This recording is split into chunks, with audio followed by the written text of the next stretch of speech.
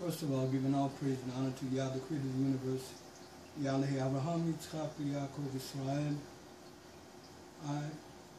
My name is Micha-Ale, and maybe you're wondering why I am introducing myself. Well, I saw and heard a video, and I was being accused on this video by Prince Micha-Ale as being a liar, of lying about a situation or incident that took place in Israel. Well, and then many might ask, why am I responding at this point in time?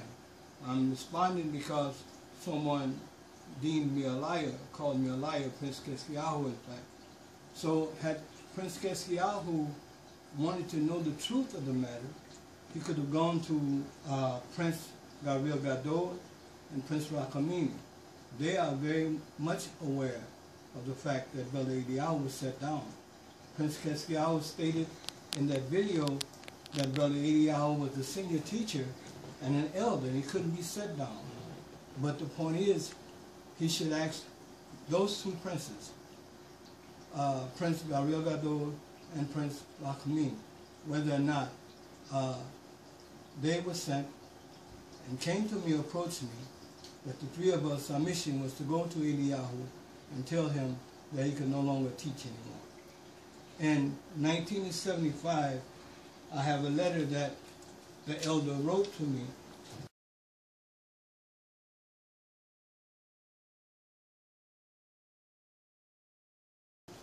And I'll read the letter to you, even though it's personal, but I would read it to you.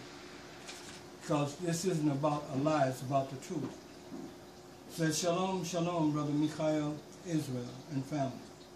And this was posted June 21st, 1975.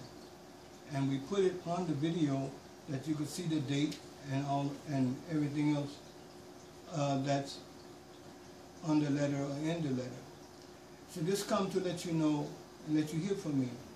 I'm well at present time, doing fine. The Most High has really been with me. I give him the credit for everything. So I hope when you receive this letter, it will find all of you doing well also. I'm putting forth a riddle. He says something here that hopefully you will hear and understand. So I'm putting forth a riddle. You know you can cut down a tree, even with the ground. But if you don't dig up the root, it will sprout out again. And most times, it will be more than before. And what he's saying will be greater than before. And he's referring to himself. It was cut down. And I as a witness to that fact. And so, GREAT and Rachamim. And so again, to continue on. And most times, it will be more than before.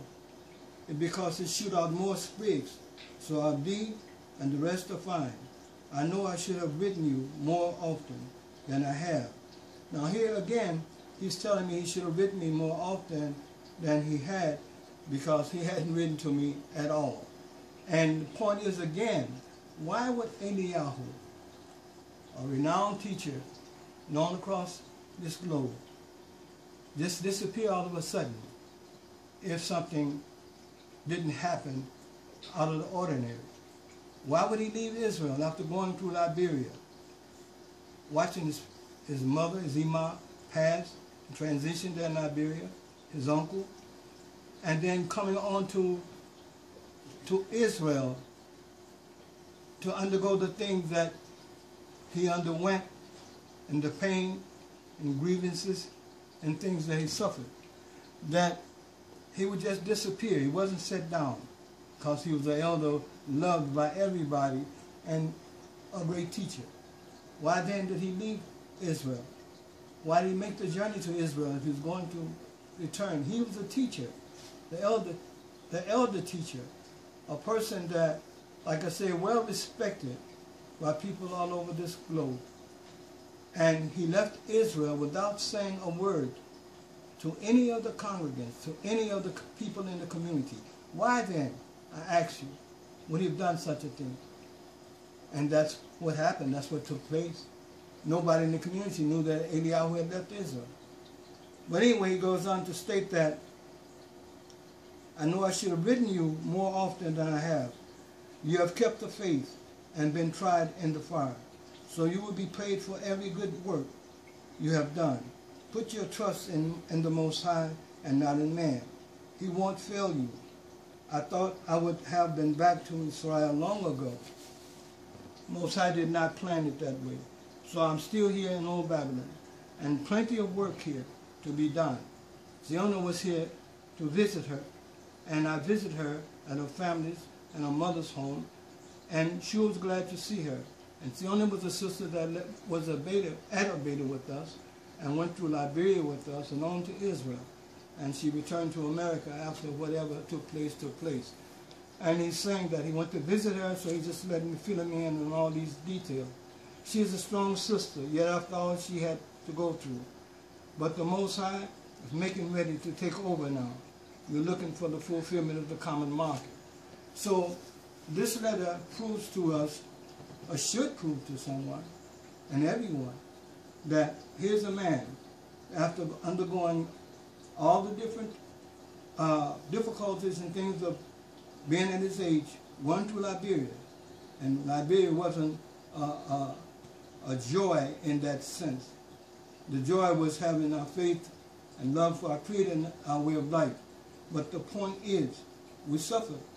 But we held tight, we held on because of our faith in our Creator and the belief in that everything was going to work out just the way it had been prophesied. So again, as Brother Keskiah would say, that he was an elder, and the elder teacher, and he couldn't be set down. Why, again, I asked the question, posed the question, why would he have left Israel?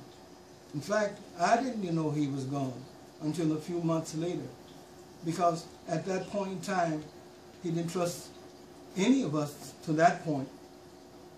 So he left without telling anybody. And then later, in 1975, I guess, approximately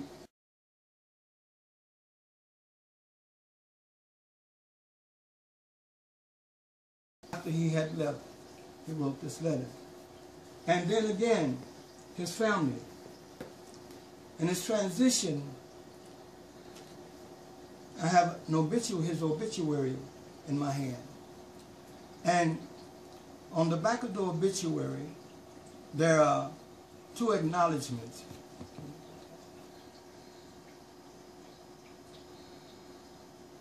That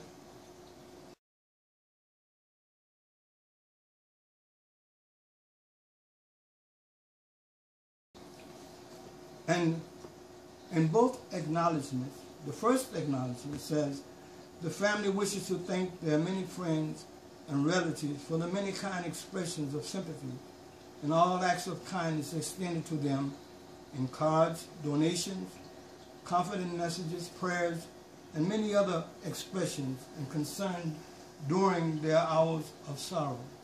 May Elohim forever bless and keep each of you. Shalom, peace be unto you. That's the first, excuse me, that is the first slichah. That is the first acknowledgement. The second acknowledgement is the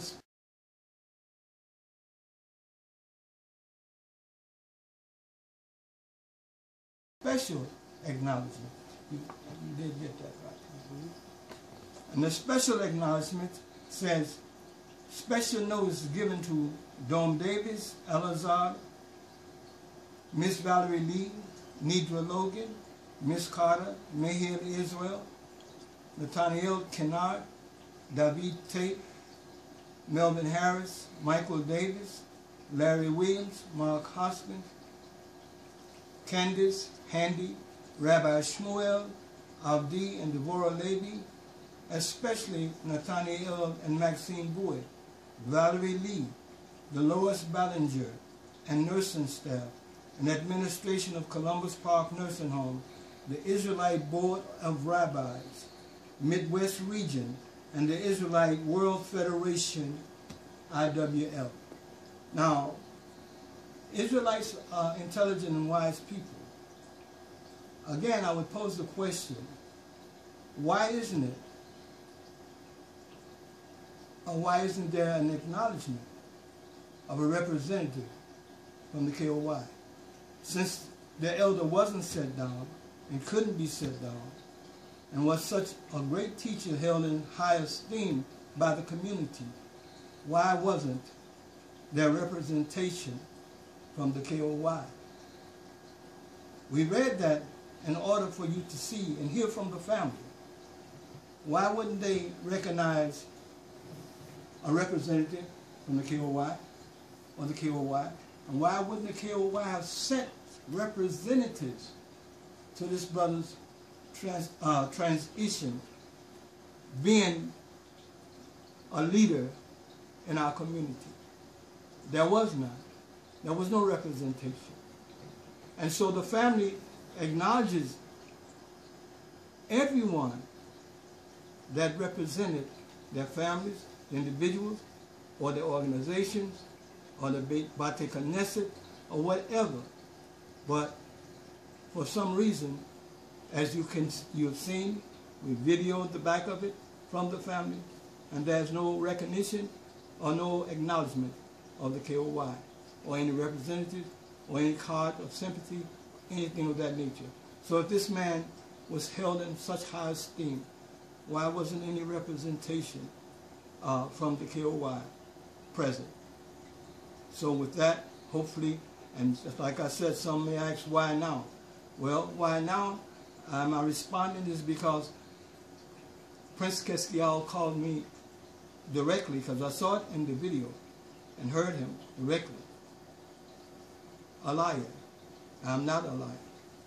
So if these words of this letter and this obituary doesn't prove that it's something that's not so factual being said or stated, then I guess we are all still blind. With that, I say to you all, shalom. I, Zahoshua Amariel, blessed by ALE-YAHOO, now called Rabbi Hoshua Amariel, attended ALE-YAHOO's class at Rabbah under the teachings of Moshe, Abdi, and Brother Samuel. At Rabbah, we were told the story of ALE-YAHOO's flight from Israel as a result of the coup that took place by Ben Ammi. At this time, Joel and Brother Israel stood up to defend ALE-YAHOO during the time of what was called the coup of the kingdom of God. After the death of Joel, ALE-YAHOO fled and returned to America, as written in his letter. At that time of the letter being written, 1975, Ben Ammi began, as ALE-YAHOO said, the work of the Most High as becoming the prophet that would lead the people around in the wilderness for 40 years. That's written in Deuteronomy 13, 1 through 3, that the Most High will raise up a prophet to test the children of Israel. And the children of Israel was tested for 40 years in the wilderness by Elder Ben Ammi, fulfilling Ezekiel 20, 33 to 44. And now at this time, Ben Ammi has passed. And now we're calling everyone up to Zion to pray.